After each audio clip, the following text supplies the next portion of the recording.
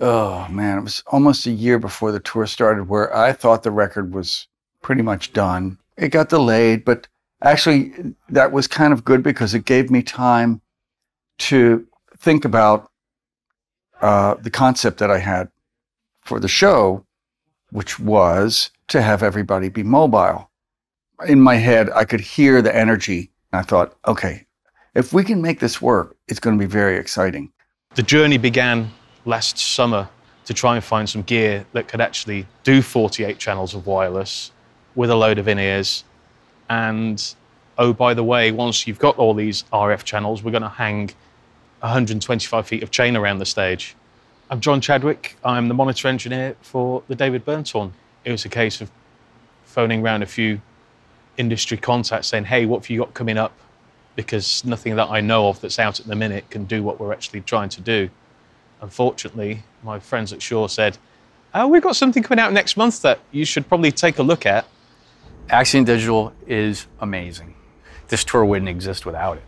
I don't think it would be possible, A, because of getting the bandwidth that's necessary for that many channels of wireless, and B, because it just sounds, so much better than the analog side. My name's Pete Kepler. I have been a live and studio engineer this is my 39th year. I'm recording every show, and I have listened back to several recordings and mixing a little bit. It sounds amazing. All the high frequency stuff, everything that I would have expected to hear, like little, oh, that's not quite the same, I don't hear it at all. It sounds as good as any wired system I've ever heard. I get what I think's an exciting mix because we've got all the transients from the percussion. You don't lose any of it in companding. People were saying, this sounds too good for you guys to be actually playing this. You've got tracks, you got playback happening, right? And so now we do a thing where we start a song instrument by instrument and people hear how the whole thing fits together. I've been a relatively long time Shaw user. The software side of Shaw Wireless Workbench is leaps and bounds ahead of other products. My name's Jamie. I use timeline and frequency plot to just keep a scan going of the environment throughout the day, and timeline to see if things are actually dropping out or if someone's just walked too far away. The battery rack system I knew of from the analog Axient. And when I found out how many packs we were going to be sending out on a daily basis, which I think we send 66 or 67 packs out per day, I couldn't really, with good conscience, use that many AA's and then throw them away that day. And we've done some rough bar maths, and by the end of the tour, we'll have saved around 21,000 AA's from being thrown away.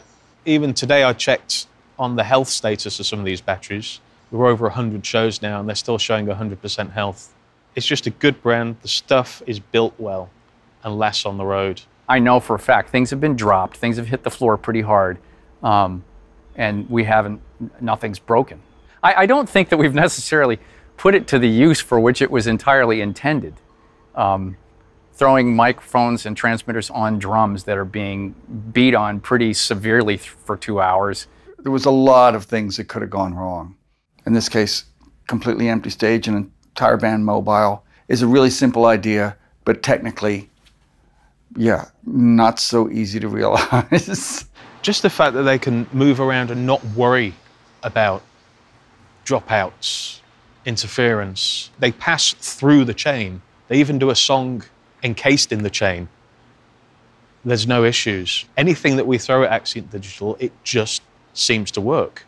We're on show 114. We forgot what normal is. I don't know what I'm going to do next, but it's hard to imagine going back to a kind of more conventional setup now. Certainly for me, but I think for others who have seen this show, they're also thinking, whoa, he's moved the goalposts.